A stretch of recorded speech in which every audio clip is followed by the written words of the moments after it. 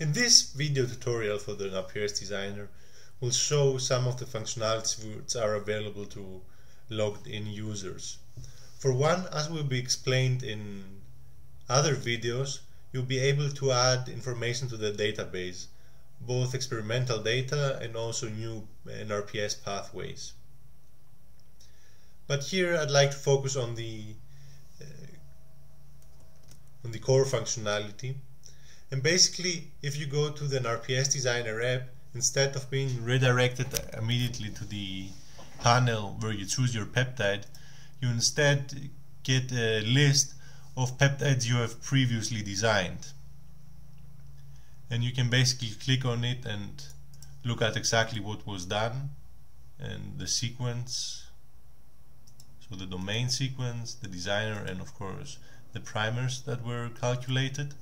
And also in case you created combinatorial libraries, here for example a monomer library, you can also view this.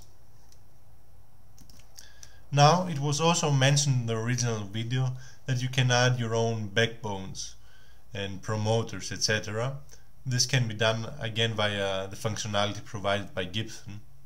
So you go to this Manage Gibson Fragments app, and here you can basically add new DNA sequences by clicking on Add New Fragment. We'll showcase this with this option to actually import fragments from the iGEM parts registry.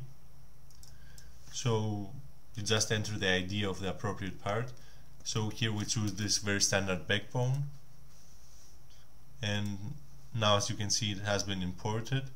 You can also search the NCBI for sequences, upload your own file, or just enter the sequence. And now if you go back to the designer,